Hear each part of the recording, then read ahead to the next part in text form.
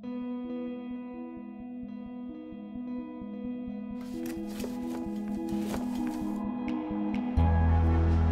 the back of my mind, I always knew I had a dream, and my dream was to ride BMX bikes.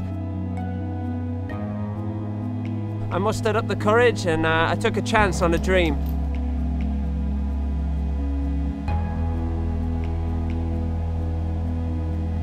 Without people caring about action sports, like, there wouldn't be sponsorship and there wouldn't be events, and they're the reason you're able to live your dream. Skateboarding brought me that, independence and that individuality. That hooked me. Having snowboarding as my job is pretty crazy. I try to align myself with sponsors where it's more than just a sticker on the board and a paycheck, but it's more of a partnership.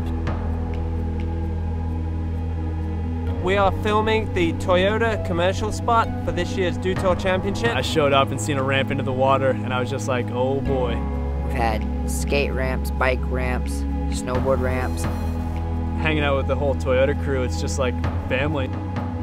Really got focused because the sport's getting so gnarly. The tricks we're doing are so crazy that the consequences are higher. Broke my tib fib, shattered my elbow, my shoulder blade, no skin left on my entire back. It was so much pain that it tests your will.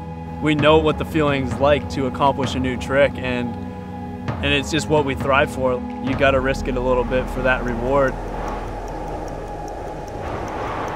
The Dew Tour has 3 stops. It's a really cool series because it's a lot different than some of the other contests we compete in. Now he is the defending champion. It's invite only, and it's the top athletes in the world. The double shot.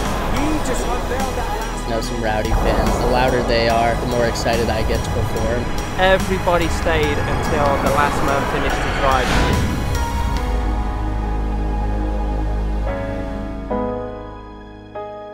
We do so many cool things with Toyota that reaches an even wider audience.